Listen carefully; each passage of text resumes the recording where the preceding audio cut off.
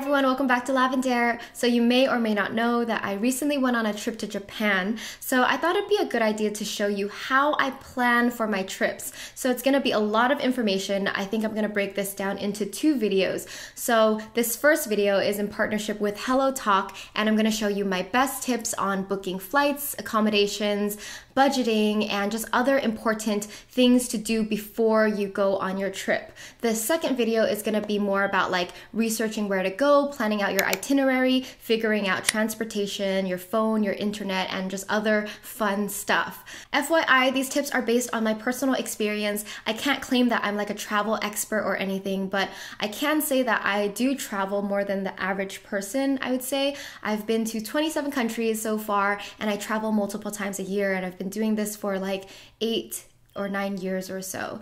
So let's get to it. My favorite website to check for flight prices is called Skyscanner, and the reason why I love Skyscanner so much is because they have this monthly view of flight prices. So I'm gonna put LAX to Japan, or no, let's do Tokyo here, which is the trip that I took. Click on this button right here that says show whole month, and this is crucial. I personally like non-stop flights only, so I'm gonna check that. You can leave it unchecked and you see the prices are cheaper. So what I love about this is that, say you wanna book for December, it might get pretty pricey. Oh, it's not that pricey. And so here it says $196 if you leave on this Sunday, and then it's $196 to return on this date. So the total would be $392. And then, I mean, you can play around with other dates. As you can see, just look at whatever's the cheapest option if that matters to you, which I think it does. Oh, nope, it went up. So this is $190 and now this is $246. So you just play around with the prices here and figure out what's the best option for you. One thing I do have to say is this is not usually the final price. For some reason, when you click show flights, you're gonna see prices that are more expensive, but looking at the monthly view just gives you a good idea on when the price range is cheaper for yourself, but you always have to check the final price as well. So here you can see like the best option they recommend is this one because it's a non-stop flight. And this is the cheapest, but it has like a huge layover. I mean, 26 hours to travel. I don't think anybody wants to do that. So just, I mean, if you do, then great. But mostly like I like to travel nonstop, one stop at the minimum. So you can, adjust your options here. So usually I feel free to book directly through Skyscanner. As you can see, it takes you to this other website where the total is what it said on Skyscanner. If you don't feel comfortable booking through these random budget websites, then another thing that I'll do sometimes is I'll just use Skyscanner to check prices, and then I will go to something like Expedia where I'm more comfortable booking tickets from there. As you can see, this flight that's on Skyscanner, ANA operated by United, is $722, but if you go to Expedia, this same flight, this is basically that same flight, the United one operated by ANA, is $775. So you can see that sometimes other websites are more expensive, so that's why I like to check Skyscanner. It basically scans the entire web for the cheapest price. Another thing that's really important to note is whenever you're looking up flight prices, use an incognito window. That way your browser doesn't track what you're researching, because these websites, they put cookies. I don't know how cookies work, but basically they track your searches and they can tell when you're searching for this specific flight. They're like, oh, this person wants to go on this flight. So they will raise the price just for you because they know that you want it so badly. Like there have been times where like I've noticed that my price on my computer is a lot higher than like the price on my friend's computer because my browser was being tracked. Another app that's helpful is called Hopper, and Hopper is an app that helps predict future airfare prices, and basically you can input whatever flights you're interested in, and then it will send you a notification when the price drops to its lowest point. So that's something to check out if you're interested. And if you're super flexible, you don't really care where you're going, you just want to get a cheap flight ticket to anywhere, something fun you can do on Skyscanner is you can click here and then can't decide where. So basically you search everywhere and you can search like for the whole month of say January. And what it will do is it will give you the lowest prices ever, like from your airport. So as you can see, there are a lot of cheap flights in the United States. Mexico's cheap, Canada, Puerto Rico, Guatemala, Cuba, Iceland, $300 for a flight to Iceland from LA. That's pretty cheap. Non-stop?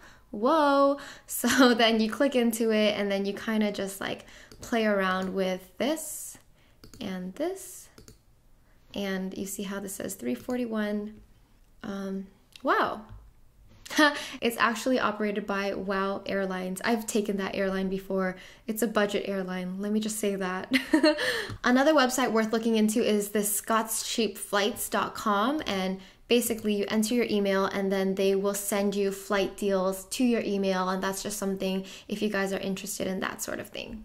My next tip is to familiarize yourself with the language, at least learn the basics, because that can get you pretty far. So depending on where you're going, like maybe it's a place that speaks another language that you do not understand, it's important to remember that, you know, even though English is spoken by a lot of people around the world, you shouldn't expect everyone to know English when you travel. I feel like a lot of Americans, they travel and they expect everyone to be able to understand or speak English, where it's like, why would you expect people of that when you don't speak their language? So anyway, I think it's important to always be culturally sensitive and to do your best. Learn how to say the basics like hello, thank you, excuse me, where's the bathroom, or where can I get food? These are really important questions that will get you far, and it's like people like you better for trying to speak their language. So think of all the phrases that might come in handy when you're traveling, maybe when you're lost or you need to find a bathroom or water, whatever it may be. Like write down a list of phrases that you will translate.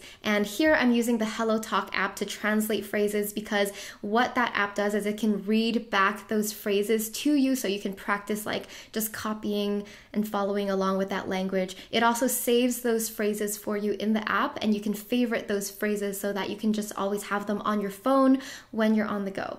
I know a lot of you are interested in learning new languages, so this is actually a really cool app that can do so much more than just translating. So HelloTalk is actually a language and cultural app that has over 7 million users, where you can basically practice a language by chatting with a native speaker who wants to learn your language. So it's kind of like a language swap where you're practicing this language with a native speaker, but they also want to learn your native language, so you correct them and they correct you. So first you set your native language, and then you set the language that you want to learn, and then the app will suggest a bunch of language partners that you can practice with.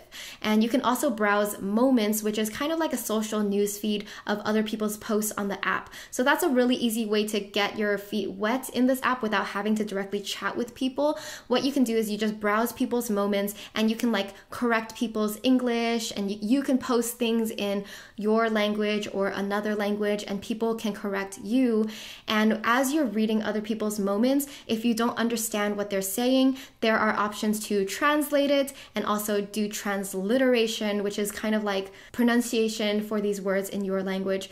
And the app can also like read out the post for you, so you can practice like speaking out this language. By the way, if the thought of connecting to random strangers is kind of nerve-wracking, there are options to filter out people who can find you. So I personally set the filter like same gender only, and then I reduce the age range of people who can reach out to me, because I feel more comfortable talking to people who are around my age and people who are females, just because like when I first opened the app, I got like a lot of messages from guys from China, and it kind of like overwhelmed me and made me feel weird in some way. So I just do whatever makes you feel comfortable. Like I feel comfortable just chatting with girls because that's just how it is for me. So if you're interested in checking out HelloTalk and practicing a new language, chatting with the locals in that area, definitely click that link down below. You can also like ask them for recommendations in the city that you're going to. That's another option, like just connecting with people who actually live in the place that you're traveling to.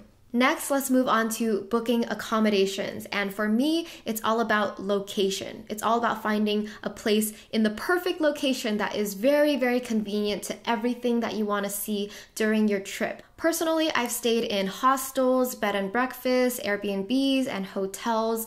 And I don't know if there are other types of options out there. Like I've never tried couch surfing. That's a thing if you want to like stay on someone's couch. But personally, I think Airbnb is my perfect medium. That's my favorite way to travel now because I like being able to stay in like an apartment type setting, and Airbnbs are usually cheaper than hotels, but they're usually just as clean and organized, and you have just as much privacy. So before you decide where to stay, it's important to have an idea of the spots that you want to see while you're traveling. So I would do a quick research on like top things to do in the city, or just have a list of things that you want to see and then map it all out on Google Maps so you can see if it's in any specific area of the city, and you'll see like where you'll more likely be hanging out. So for example, on my recent trip to Tokyo, I knew I wanted to stay on the west side of Tokyo because I love the areas Shibuya, Harajuku, and Shinjuku. And basically there are like a lot of things to do on the east side of Tokyo, but I knew that I was going to frequently go back to places on the west side. So that's where I wanted to book around.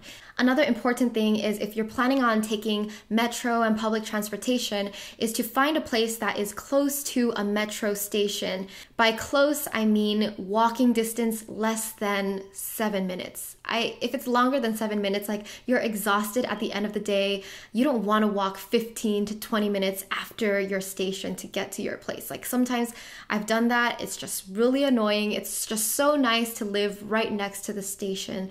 And the pro tip on top of that is to stay near a station that's on a major line that you know you're going to be using frequently. So this is going to take some research. You can totally ask anyone who's a local in that area if you can. For example, in Tokyo, one of the main metro lines that will basically take you to all the most important places is the JR Yamanote line, and that's the green line that goes in this circle. Another example is if you go to Taipei, the blue line is the line that is most frequented if you're planning to see those tourist attractions. So my friends recommended that I stay near the blue line, and it really makes a huge difference because if you're staying even close to a metro station but it's on a line that is further away from everything, you're gonna always be like transferring to that major line. So it just depends on how much you care about being convenient to the places that you want to see. For me, I've learned to just find a place near a metro station, preferably on one of the main lines that I know I'm going to be taking all the time. So let's jump into Airbnb, where we're going to find a place to stay.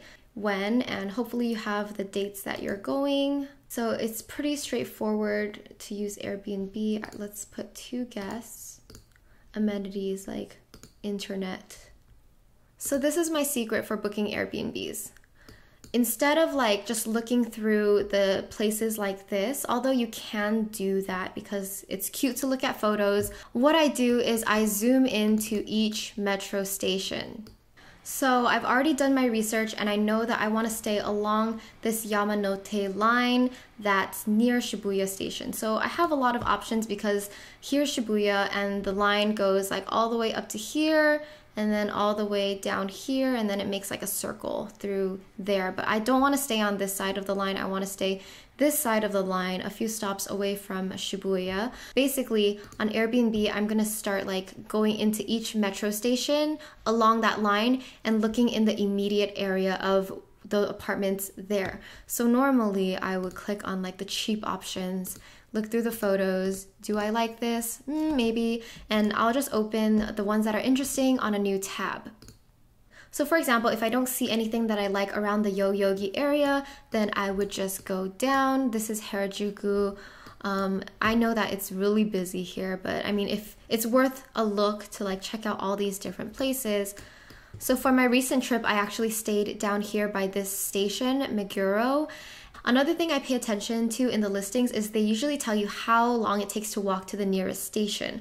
Sometimes if they don't say how long it takes to walk, I have a feeling that the walk is pretty long because, to be honest, Airbnbs, these points are not exact. They don't expose the address of the Airbnb until you book it. So I don't know if I would completely trust the location of this point. I mean, it's probably like a general area, but it's always like just more like safe to read the description of the listing. So this one says 5 minutes by foot from the station. And this one looks super sleek, and this one says 3 minutes to Meguro Station.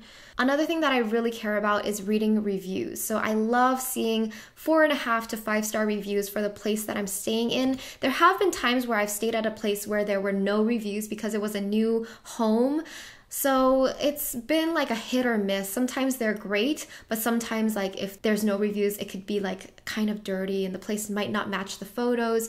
So just keep in mind that it's always like a risk. You're always taking a gamble. Sometimes places don't look exactly like the photos, but if a listing has like really good reviews and you actually read through the comments and it sounds great, then I would trust that. By the way, if you guys do want to book through Airbnb, I have a free $40 travel credits that you can use. Just click the link down below, you'll find it.